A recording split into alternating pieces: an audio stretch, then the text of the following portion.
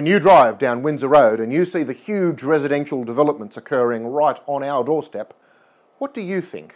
You may be a young family seeking to get your toehold into the market, so you can live comfortably close to your work, raise a family and invest in your future. If so, all power to you. I have been in your shoes. Or you might lament the destruction of the pleasant vistas of semi-rural life and mourn the replacement of fertile agricultural lands with ant nests of poorly planned developments where the houses are so close to each other their eaves are almost touching. If you're a business, you might see this purely in terms of economic opportunity. And if you're a commuter, you might curse generations of town planners or mandarins of migration policy for bequeathing you years of congestion and frustration. The simple fact is that you're all right. These are all sides of the same coin.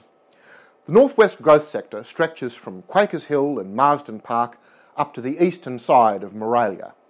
But crucially, the part of the growth sector that has jumped the boundary and will be in our council area are the so-called vineyard release areas, divided into Stage 1 and Stage 2. These are the parts of Sydney's growth that have been laid at our doorstep. And if you're inclined to look at the way that Sydney's growth has been handled elsewhere and conclude that it's been stuffed up, then I believe that we have a responsibility to do it better here in our own turf. In my next video, I'll tell you about how Hawkesbury Council's efforts to do just that are being thwarted by state planning officials and what we're trying to do about it.